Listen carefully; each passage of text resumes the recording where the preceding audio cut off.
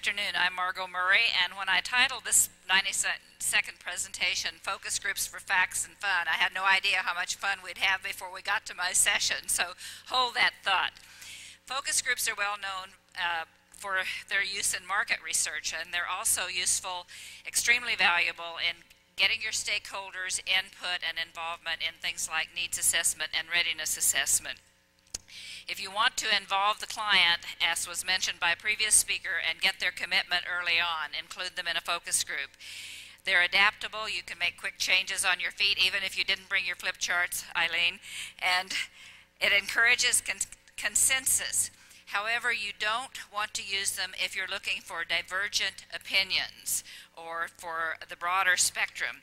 And they're easy to summarize. You do have this in your handout, so I'm going to go very fast. How am I doing? Good. In preparing, first of all, clarify the client's problem. Do they want to make a decision, or are they just wanting you to gather information?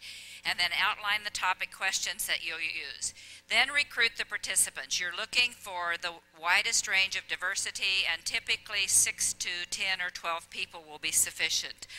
Arrange the site and the equipment. If you're lucky enough to get a site that has one-way glass and recording equipment, that's very useful, but you'll want a backup of a note taker as well.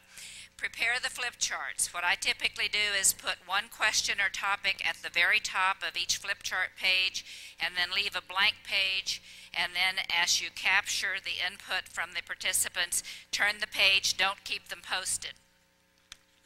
You want them to focus on one question at a time. As you facilitate, explain the process. A focus group is not an open discussion.